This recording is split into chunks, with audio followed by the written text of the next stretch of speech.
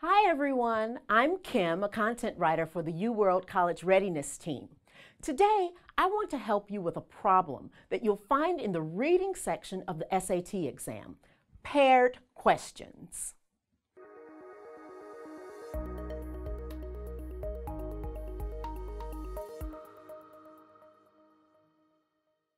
This type of question often trips students up on the exam. So let's look at the best way to approach a paired question. All right, so we're going to do these paired questions. So it's question 4 and question 5. As you can see, question 4 asks what can most reasonably be inferred, and question 5 asks which choice provides the best evidence for the answer to the previous question.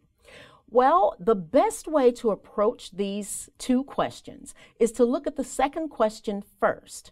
As you can see, there are 4 lines of evidence here.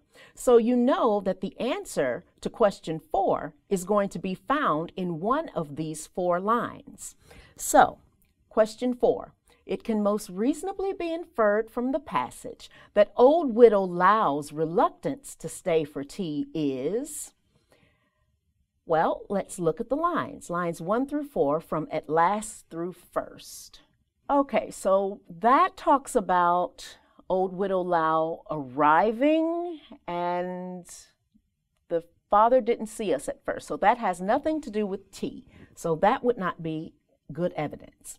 The second one is lines 11 through 15, and he to customers. So this discusses little uncle apologizing and then rushing to seat them at one of the 2 tea tables for customers. So we're getting closer, but that still doesn't talk about her reluctance to stay for tea. So lines 15 through 18, old through leave. Okay, so that sounds like she's only pretending that she wants to leave. Let's see, C might be a possibility here. But let's go and look at the last line of evidence, lines 19 through 21, then to ourselves. Okay, so that's him bringing the tea and fans.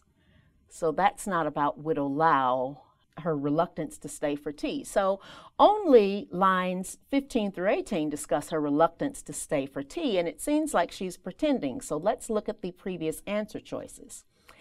A says her reluctance is feigned, which means pretended, because she is not genuinely firm in her resolve. That's a good possibility. Inconsiderate, because the family has been planning her visit. None of the evidence says that. Her reluctance to stay is appropriate because the shop is unusually busy. Well, we don't have any evidence that says that. And her reluctance is ill-advised because she's exhausted from the journey. We don't have any evidence that says that. So, based on the evidence from question 5, the answer to question 4 is A, and the answer to question 5 is C, lines 15 through 18, which is where we found the evidence.